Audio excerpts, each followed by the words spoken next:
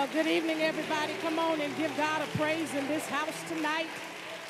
We come up to lift the holy name of Jesus, and we are grateful for this moment in time, for what God is about to do to break up the fallow ground and to begin to bring us together in oneness and unity of purpose, mind, heart, and spirit as we continue to advance the work of our leader, Martin Luther King Jr., and advance the work of the kingdom of God. We're going to have to make a little bit, you can be seated, shifts and adjustments on tonight. I am so delighted that all of you are here with us on tonight. And I know that many of you made great sacrifices to be here tonight, and I am eternally grateful, but more importantly, God is grateful. And tonight we're going to be praying. There's something that I'm going to say, but I'm going to hold that right now because I asked a very near and dear friend of mine who's a colleague in ministry if she could come and be with us on tonight, and she actually flew in and adjusted her schedule and has to fly right back out to get to a preaching engagement. And I just want to thank you for your love and support, Pastor Paula White, who's here with us on tonight. This affects nations, and so we wanted to make sure that we had the nations here tonight and ministers from across the nation with us on tonight. So what we're going to do first and foremost is I'm going to ask her to come because originally the program was outlined to start with a praise and worship, and we're going to get to that and then move to my statement, and then Pastor Paula White was coming to pray for me. But if you don't mind, I'm going to ask her to come and pray for me, the president-elect of the Southern Christian Leadership Conference now, and then we'll move straight into a moment of worship and song. Let us receive Pastor Paula White.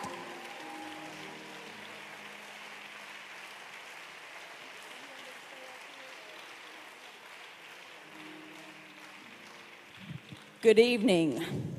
I'm going to ask everybody to stand. It's an honor to be here and to stand in this sacred position for such a time as this with Dr. King. I honor the greatness in this room, and as we stand knowing that God can take us to literally bring forth his plan and purpose in the earth. The Bible says very clearly that without a vision, the people perish, and without a people, the vision perishes. And before every people, there is a leader. There's a man and woman that God raises up. God has appointed Dr. King for such a time as this, not only as an image bearer and an agent of assignment in the earth, as we all know and show our support. It was not an option for me to rearrange my schedule, but a necessity. And let me share my heart for 2 seconds, and then we're going to stretch our hands. I had the wonderful privilege to stand on the balcony in Memphis at the 40th year anniversary of your father's assassination. And they introduced me as the embodiment of the dream of Dr. King. And that he said, suffering is redemptive, like not chosen suffering. And that my life story and the reflection of what God has done and what he's called me as in the earth was really only a possibility because the price he paid. God's original intention is his final decision. There are no accidents or coincidences in God. He has mantled you for such a time as this and raised you up. And the voice that will be heard will be a voice within your voice. For even now, there is a power that will come forth from you with the wisdom and the word of God to bring forth what the ultimate intention of God is. For he has lifted you to this position, and he has placed you for advancement and to bring reconciliation and restoration. And the word of the Lord to you is, do not fear the face of man, for God is with you. And God has advanced you. And God has chose you.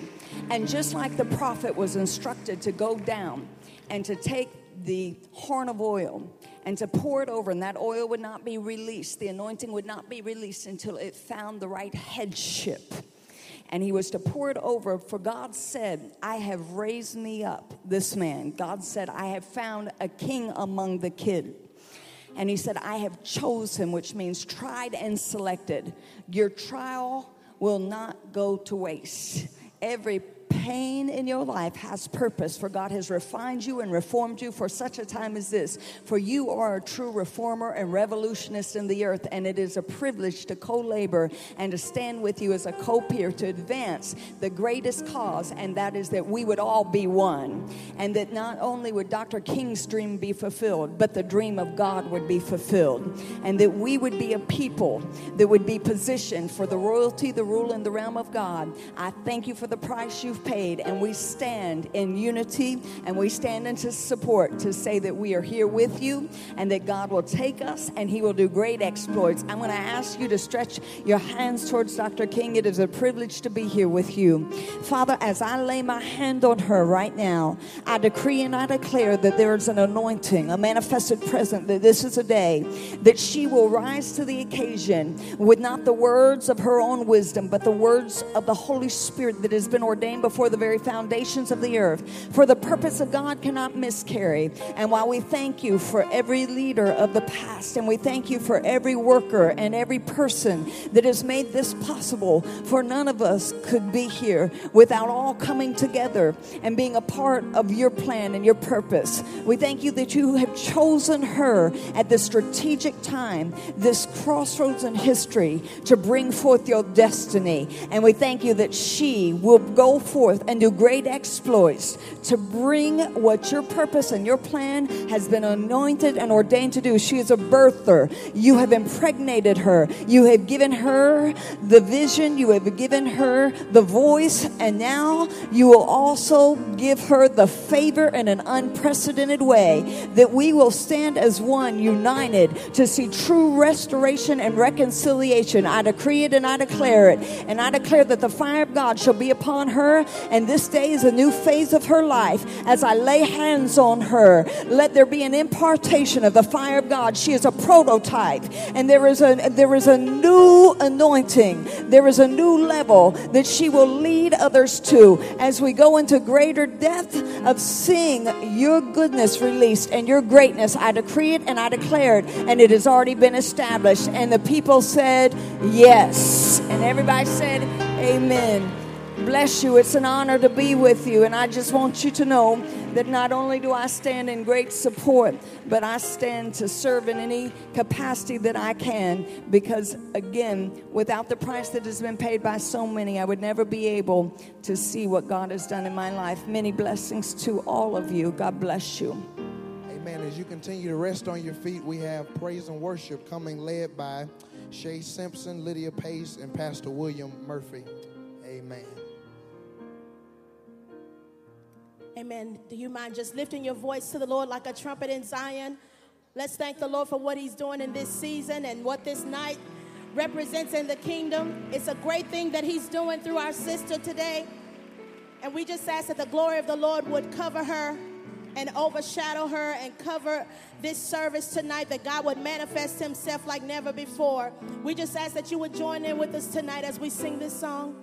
Hallelujah. Father, saturate us with your presence tonight. Let your glory fill this place.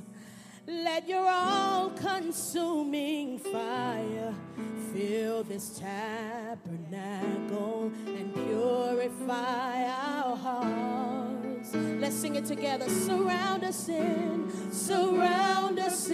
this, and breathe new life within us, and breathe new life. Send a refreshing, Lord, and saturate our hearts. Saturate our hearts. Oh, rain on us. Rain on us. Breathe on us, oh Lord. Breathe on us. Shower down. Shower down. Shower down. Shower down. Send your spirit, Lord. Send your spirit, Lord. Rain.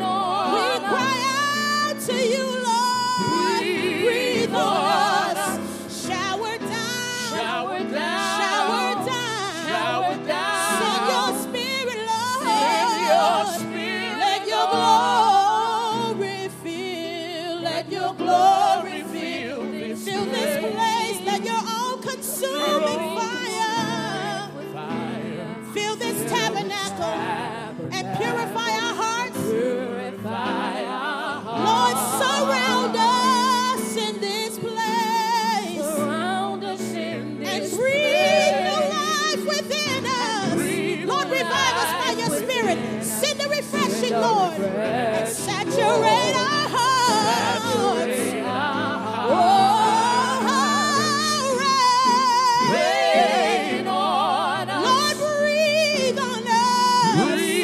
lift your voice tonight.